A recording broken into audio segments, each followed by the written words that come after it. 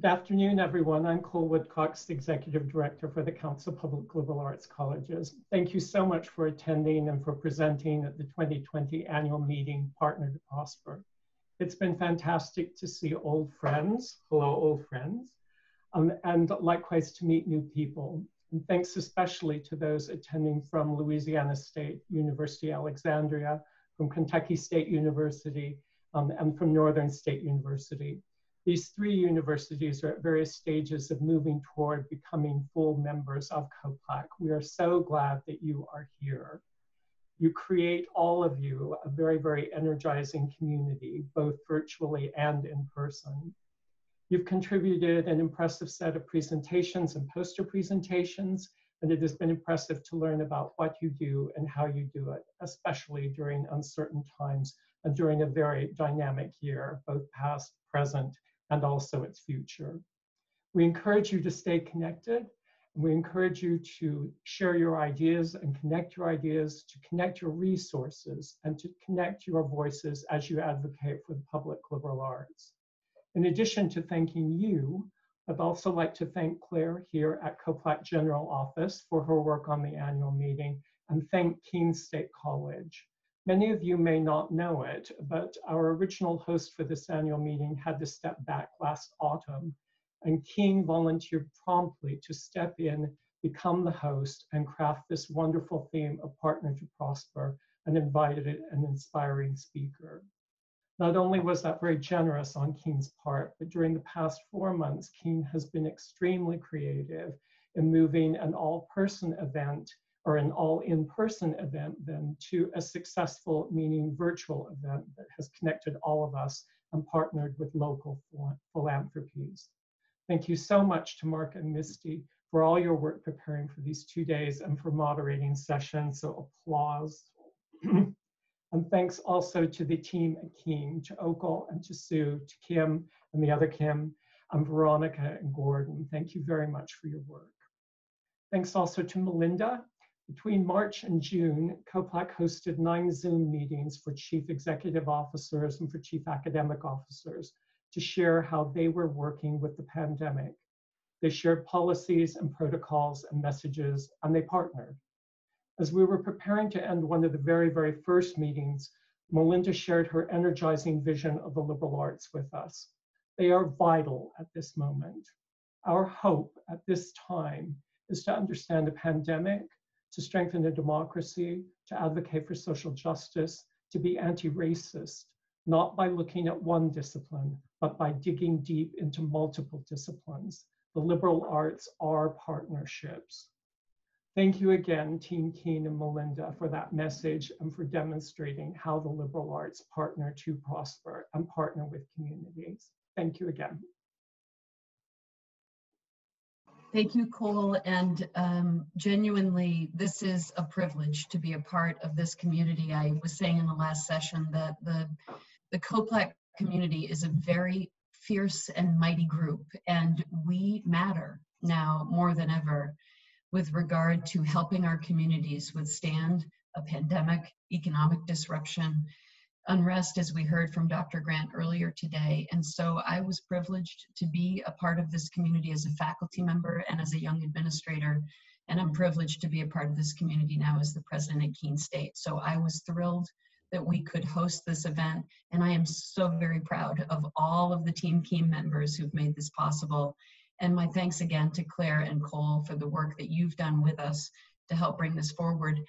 The beauty of this event is always the closeness of community that you feel when you're on one another's campus. So I wish you were here with me. I wish we could be hugging each other, which we can't do either of those things. So we can't be in community together. And as an extrovert, it's the greatest loss for me right now is that we can't be in 3 dimensions with each other and playing trivia to take home incredible goodies from all the campuses. As Mary alluded to this morning, this is a major tradition for COPLAC. We will get this back, but in the meantime, I'm inspired for the presentations that I've heard over the last several hours, the way that our campuses are leaning in, the work that all of you and your colleagues are doing. I'm confident that the public liberal arts colleges are essential for the future of higher ed. And for our democracy. And I'm excited to be a part of this community with all of you. So thank you for coming. to the event here that Keene State has been able to host. And it's been an absolute privilege to see old friends and new friends. And to everyone at Keene State, thank you for doing us so proud in the work you've done these past days. And I can't wait to see all of you at a future board meeting, at a future research symposium, or a future intensive, or at another annual meeting. So until then, please be well and know that the Keene team is here, and we're excited to be a part of this community with all of you, and we are ready for what comes next. So thank you all so much.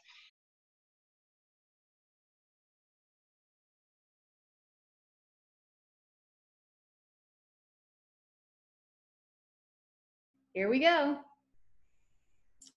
Okay. The first question, what is the name of the New Hampshire town that the fictional West Wing president was named after? Keene, Swansea, Bartlett, or Derry?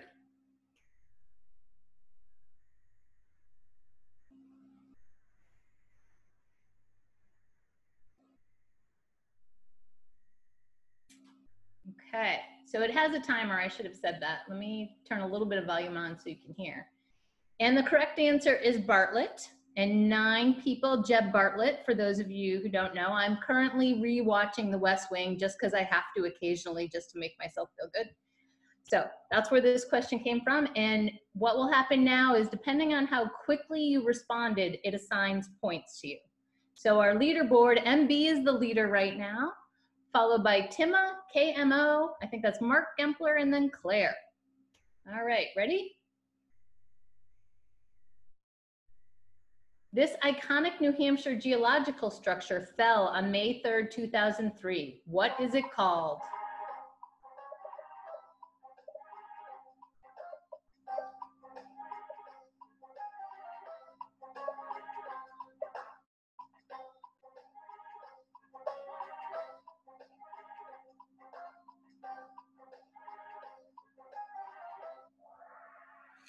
And it looks like most folks got it, is the Old Man of the Mountain. My daughter thought it was Stoneface, so I think I have to do some New Hampshire history with her. And, oh, MB, still rocking it. Way to go. Okay, ready? Out of the 13 original colonies, from first to last, when did New Hampshire declare its independence from Great Britain? Was it 1st, 3rd, 9th, or 13th?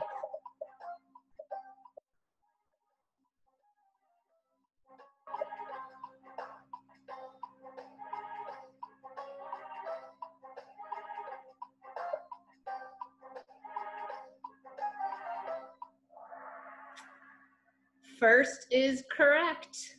We led the way. Oh, MB. Way to go, Scott. Ready? What is the nickname for New Hampshire? Are we the Ocean State, the Pine Tree State, the Bay State, or the Granite State?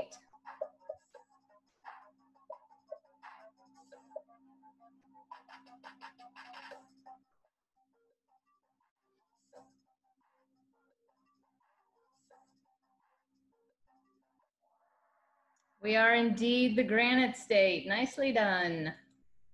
All right. Oh, Scott, you were on fire there. Denise, way to go.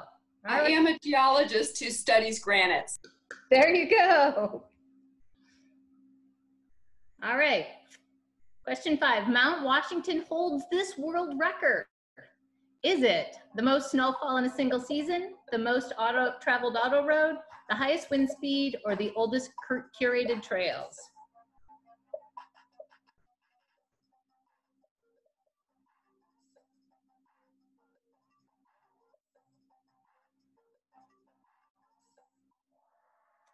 You are correct. The highest wind speed, I believe it was 160 miles per hour or something crazy like that. It actually bent over the wind tower.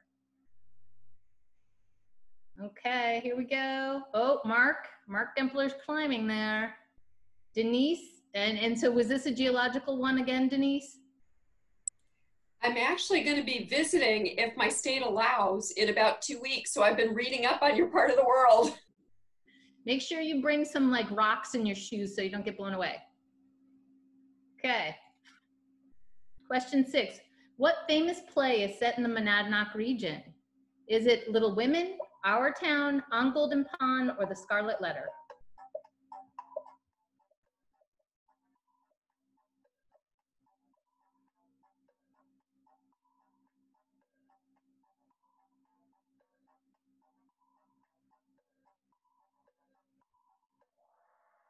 So it is Our Town, and I happen to be in this play in high school as the stage manager and can still recite any of it. If you'd like me to do that, just let me know. I'd be happy to help out. It actually is, I think Peterborough is the town, which is one over that it is set in. Okay. Oh, Mark. Because we had some kids of ours in this play recently, didn't we? Yes. Okay. So this is question 7. You're going to get a question, and then you're going to have to drag your responses in order, okay? So, from least to most, place the following New England states in order for miles of seacoast.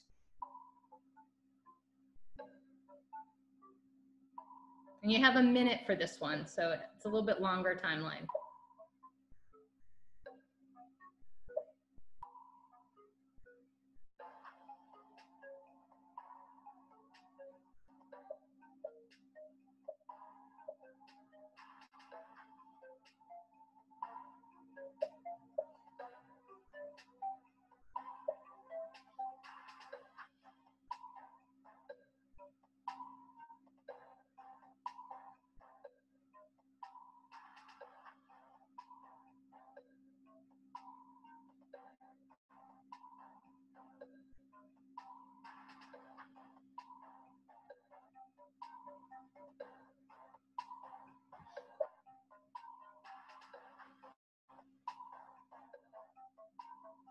All right.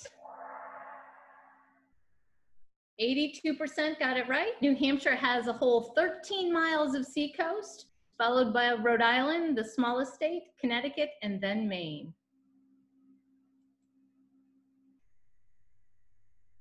Ooh, moving up. Okay. What city is the capital of New Hampshire? Is it Concord, Nashua, Manchester, or Keene?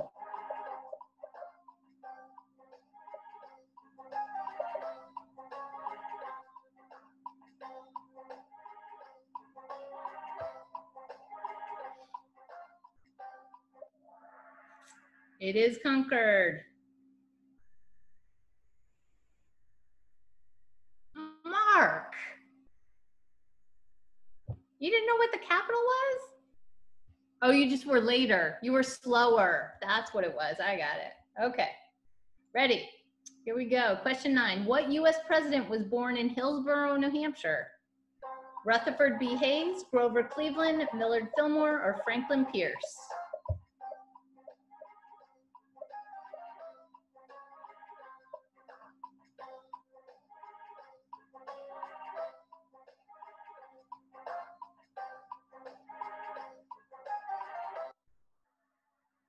It is Franklin Pierce. The institution just south of us is named after him. Oh, and Gempler jumps back in the lead. It's close there. Okay. This mountain, the second most climbed mountain in the world, can be found about 20 miles from Keene. Denise is on this one. She was fast. She got all 1,000 points, I bet.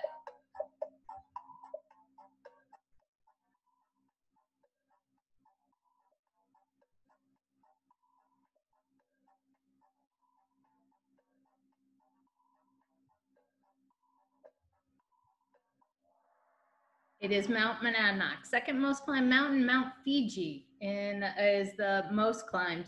Emma, my daughter, was impressed that I did this Jeopardy style. Just, I don't know why, but all right. Oh boy. Mark, that's kind of a lead there. You were right on that one. Politics are part of the DNA of New Hampshire because of this event.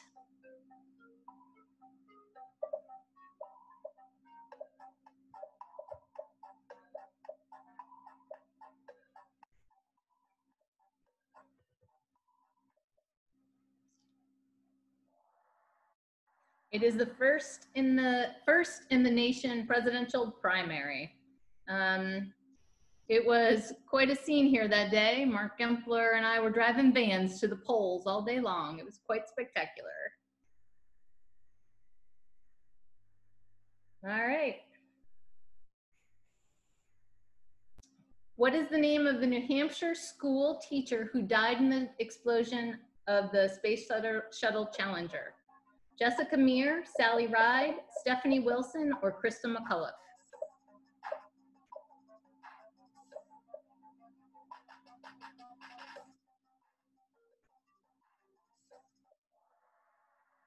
It is Krista McCullough. We have a wonderful science museum up by Concord, named after her. Okay. I like this little fire icon. Oh, look, Mark, I could kick you out of the game. This one is going to be another put them in order. Place these states in order from first to last of ratification of the Constitution. And again, you have a minute on this one.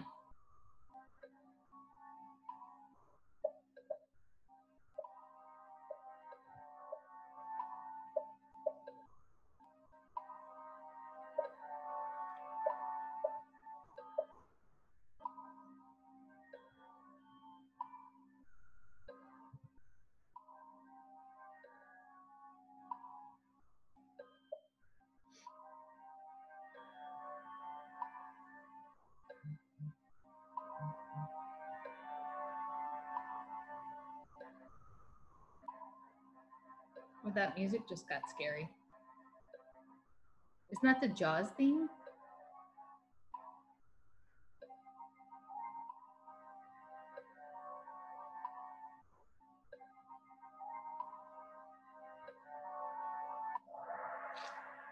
Delaware, Massachusetts, New Hampshire, and Rhode Island. Oh, I don't think anyone got that. Is that right? That means no one got this one correct. New Hampshire was actually 9th, and it was the deciding vote. So once New Hampshire voted, it was a done deal. So everybody after that didn't matter. No, that's not true. Oh, no change in the leaderboard. Okay. The original version of this movie was filmed in Keene, New Hampshire. Good Will Hunting, Mrs. Doubtfire, Dead Poets Society, or Jumanji?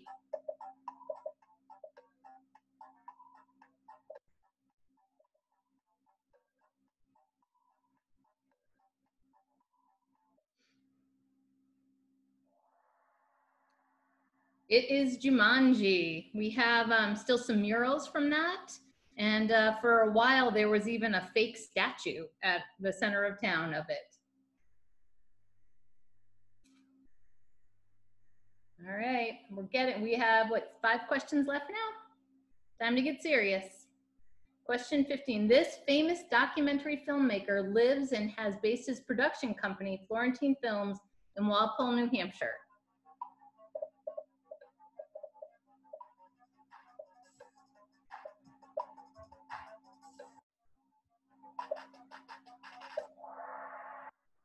Correct, Ken Burns. It's about, I don't know, 10 miles from us, and we have a number of our students who do internships with him.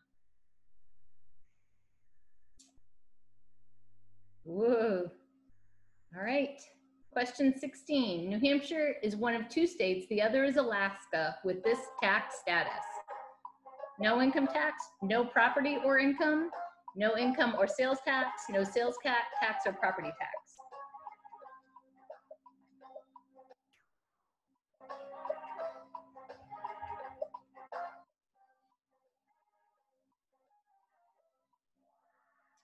No income or sales tax, which is why we're 50th in the nation for public support for higher education funding, right? All right. Oh, Mark got all the points on that one, I think. Question, how many state parks are there in New Hampshire? 10, 24, 36, or 42?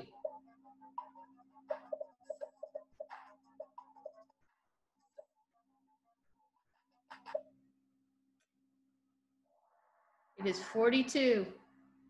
Could you see the little map of all the bubbles? It's pretty impressive. And Emma said, well, you just go for the higher and the low on those kind of things. I think there's been too many of those bubble sheet assessments. All right, question 18. This infamous movie about college life was set at Dartmouth College in Hanover, New Hampshire. Legally Blonde, Animal House, Old School, or Revenge of the Nerds?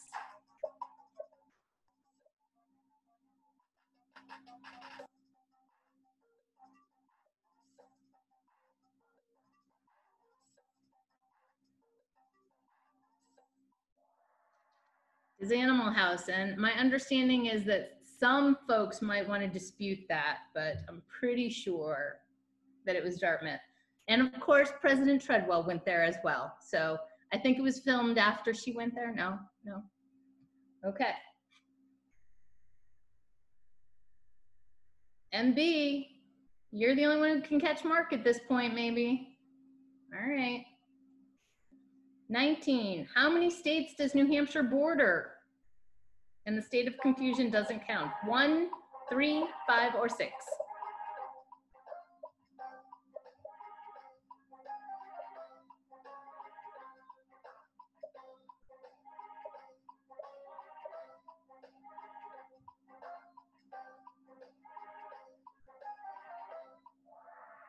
Three is correct.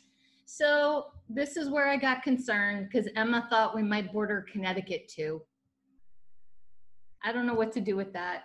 But anyways, all right, let's see where we're at. Oh, it looks like Mark's gonna take this. Ready? Last question. This famous author of O Pioneers and My Antonia may have written about frontier life, but she's buried in Jaffrey, New Hampshire. Celia got this one first. Celia.